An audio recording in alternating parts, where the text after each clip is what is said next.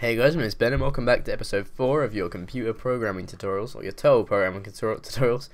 Today we're going to be looking at user input, which can lead to stuff like, what can it lead to? It can lead to loads of stuff, so you can input something to, open a door, like a password protected door or something. We'll end up doing that this episode, I think, and stuff like that, so we'll just get into the basics of it first. What I do want to make, though, is one of these advanced computers, because they do look, when you're actually typing on them, a lot nicer, so I just thought I'd show you the recipe. This is what it looks like. I have a lot of them because I pressed the wrong button. So once we have this advanced computer, we can. This is the old tutorial. Let's turn it on. There we go. See how efficient it is during the tutorial. If we place it, you'll see it's golden and it's all fancy. And if we open it up, you'll see that the outside's gold and stuff like that. And someone told me to make the GUI scale bigger. There we go. Okay, so so. What we can do is if we edit something, so edit, we're going to call this script input, so we're going to edit a script called input. We're now in, the input script, and what we want to do is we want to get the input from the person typing it in. So if we print out, whatever in here, so we're going to print, enter your name. And you see it comes up in red, so we know that that is like the string that's going to be outputted. So I think that's quite nice as well. And then we can say input. So we're going to make a variable called input, and that is equal to read, and then just close brackets. So they're going to type something in, press enter, and that's what it's going to be equal to. So that's basically it. Input is equal to whatever they type in now, and it won't do anything else until they've actually pressed enter and typed that all in. And then we're going to print out. Actually, your name is, and then we have to concatenate, which is a new word, and actually we don't need these brackets out here. I just thought I'd tell you, you only need brackets really if we are using sorry, if we're using variables in it. So in here we do need brackets because we're going to use our input variable, and we're actually going to change the input's name. We're going to change it to name so we can read it clearer. So name equals whatever they type in. So your name is, and then we need to concatenate name with this string. And what concatenation is if you've ever done Java, this is how you do it in Java. You say, and then you say plus, and then you say whatever's in here, so stuff in here. And that's how you do that. And it adds the two things together. But in Lua, what you do is you type a dot, and then, name. So it's, and then if we want to add some more stuff, like if we if we want to add a capital letter, we could do a dot and then oh, sorry. Oh, my throat. Ugh. We add a dot and then just the next thing we want to add. So if we actually save this now, and if we run the input script, it's going to say that I haven't put something in. Edit input line 3 to 3.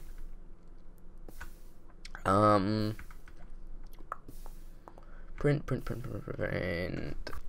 So okay, so it's, instead of just one dot, I just put one dot. So it's we put dot. So it's dot and then the thing. So if we save and exit now, and if we type input, it will say enter your name. My name is Ben, and it'll say your name is Ben. And that's what I wanted to know. So if we actually run this again and say we say it wrong, we say like Ben and it'll say that. And then if we run it again, if we're in the middle of it, we're like, oh, I want to terminate it, but I can't now do edit like input, because if I do that, then it'll just say my name is edit input. So I'm going to hit Control T and hold them, and it'll terminate it, and that's in nice red there. So let's clear by doing /clear like that. And the reason I'm using this computer for this tutorial is because the turtle's going to be awkward. We don't really want the turtle to, why would you use a turtle at the moment? Oh, and other people were saying about, like, why did you use the obsidian pipe? And the reason I used the obsidian pipe, if I wanted to just turn the turtle around and drop it into there, then I would have done that. But what if we wanted there to be lots of turtles, like an array of cobblestone generator turtles here, and we wanted them all feeding into this pipe behind them, which then went into a big pipe, which then went out to one chest. You wouldn't be able to do that with just like the chest behind it. So that's the reason I did that. I know you could have just turned the turtle around and placed the chest, but yeah, we didn't. So that's the reason why. Anyway, back to this thing with the door.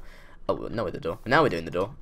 What we need to do now is get an iron door, or I don't know, any door you want to be locked. So you can have reinforced door, arcane door, let's get a reinforced door, and we're going to put it to this side, you know, so we can't open this door like this. So this is a reinforced door, and people are going to be like, oh no, this guy knows what he's doing, he's got a reinforced door. But what they don't know is that I can't change back cheat mode. So I'm trying to break through this door, and you know I can't break through the door. But if we I actually don't know if redstone works in this door. I haven't really tested with the reinforced door. Oh damn it, I got to break. Okay, so it does work. Okay, that's good. So what we want to do is we want to make it so they have to put in a password. You know, when they load up the computer, it says enter your password, and then they put in their password, and it opens the door for them. So the way we do this is we're gonna edit our startup script. So if we actually type dir, and then if we change to ROM, and then we dir, and then you'll see we have this startup script. So startup, like that. It does nothing. Like edit startup. Well, it does do stuff. Like if you see here, we have all this stuff here, and it's you know, setting up the turtle, but it's nothing that we really care about, and that's just in the ROM. So that's when the computer, you know, loads up, and then as soon as the computer's loaded up, it's gonna run a startup script that's actually, you know, in this root directory. So if we edit startup, it's gonna bring us to this blank little scripting area where we're gonna script what happens when the computer first starts up. And in this first startup area, what we want to say is we want to get the input from the person. But first we want to say we want to print out enter your password. Now we could have an array of, you know, passwords, and that'd be quite cool. I think we had an array of passwords, and they were all linked to certain people, and then the people, they would say like, welcome this person, because it's their password and they know what password it is, and then it would log somewhere. And I mean, this is getting advanced. For now we're just going to do it so there's one singular password. Next episode we might do it so there's more passwords that we can add. And why is this flashing? Okay, never mind. So for now we're just going to make it one password. So we're going to say password is equal to Ben is better than, no, this is too long. The password is going to be Ben. It's just going to be Ben. Okay, lowercase b, and they're gonna enter their password. And now we want to say is we want to actually get them to enter the password. So we're going to say p password. So player password is equal to read, like we did before. So we're going to read, and you know, if we type this in, it would just type in as like normal characters. So if another person was spying on the person typing the password in, they'd know exactly what it was, and we don't want that. So we want to put little an asterisk in here in quotation marks, so that the other person can't read it. And all this does is it replaces what they're writing with an asterisk, but it saves what they're actually writing into the thing. So it knows what they're writing, but it displays it as an asterisk.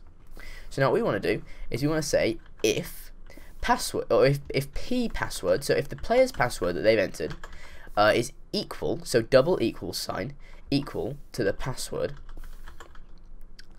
then what we want to do is we want to end it down here as well, and we want to, I just take control, oh damn it, save.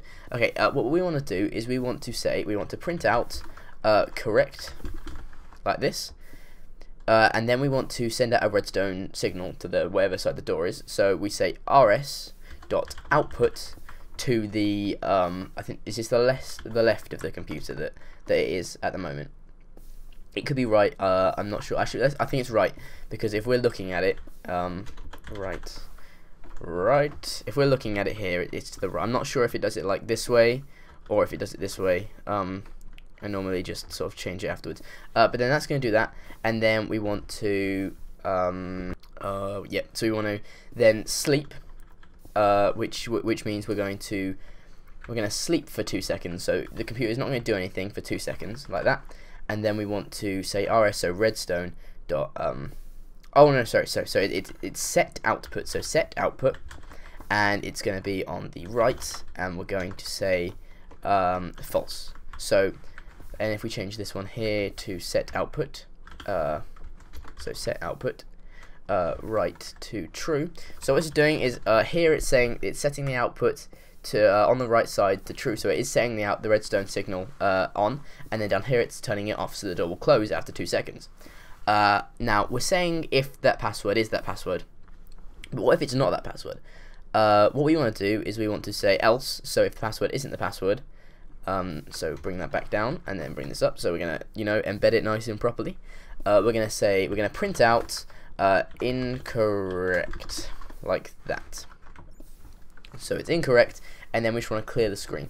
So what we do now is we say, I think it's, I forget things. I think it's term dot clear. I'm not sure. I will actually check this. Let me find the piece of paper that I have. Yeah, it is. So it's term dot clear and then the brackets. And if I have people as well like, oh, why do you have pieces of paper with stuff on it? I'm like, it's to make sure I do things better. So term dot clear, and that's going to clear the screen, and then we want to go back up to the top. So we want to say whilst true, do, and obviously, so this is going to keep on looping around, and then end here. We also then here want to do term.clear, because obviously it's then going to go back up to the top again, so we want to clear the screen like that. Cool. So if we save this and exit, and if we actually just type reboot, so I typed reboot.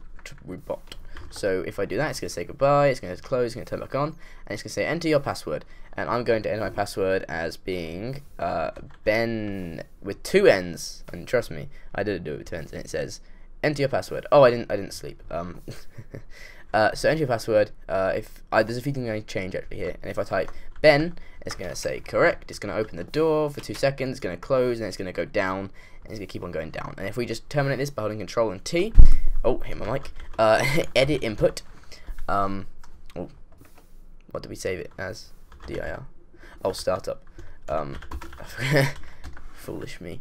What we want to do is we want to say term.set cursor pos, so set the cursor position as being like 2, 1 or something, so it's going to be the same every time.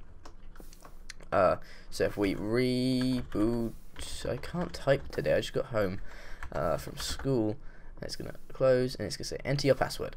There's a C there from, yeah, I terminate this again, edit, startup.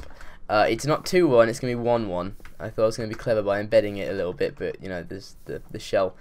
I guess I'm beeping. I don't know. Anyway, so start. If we can just type startup, enter your password. My password is Ben with 2 N's. Is going to say nope. Ben with 1 N is correct. I can walk through. Door will close behind me. The reason that that incorrect thing isn't showing up is because we're clearing straight after we're printing it. Think about how quickly we're printing it, and then you'll have an idea. Think about how fast this runs. Sorry, that was what I was meant to say. So anyway, what we want to do again is we want to say sleep for like whatever lockout second we're gonna have. So we can actually make it so it locks you out longer as you do it. So we're gonna make an or we're gonna say lockout. That's gonna be equal to 2. So we're going to lock them out for 2 seconds first, and for every time they get it wrong, we're going to, change 2. So, lockout, equals lockout times 2, like that. So it's going to multiply by 2 every time we do it. And actually, we want to move this down. And then we don't sleep lockout, so it's gonna that lockout integer variable is 2, and every time it's incorrect, we're gonna change the lockout to be whatever the lockout was multiplied by 2. And if they get it right, we're just gonna reset lockout is equal to true. No, is equal to 2. And a problem you're probably seeing here is like, oh well, whenever this gets run, it's gonna be set to 2, and we want to only do this, on the first time. So whenever this first gets run. And the way we do this is if we make actually no, we should make lockout equals 2 above the whilst true do. So before the infinite loop starts happening, we're going to make that lockout variable so it doesn't keep on getting reset every time. So if we start up now, My password is Ben, so it's going to lock me up for 2 seconds. Now, oh god, it's, oh, okay. If I do it wrong again, it's going to say 1, 2, 3, 4, locks me up for even longer. You see? Not going to do it again because it would obviously, take longer. Actually, I'm going to do it again. So it's going to take 8 seconds this time because it was 4 and now it's 8 seconds. It's going to take me to relog back in because we want security here.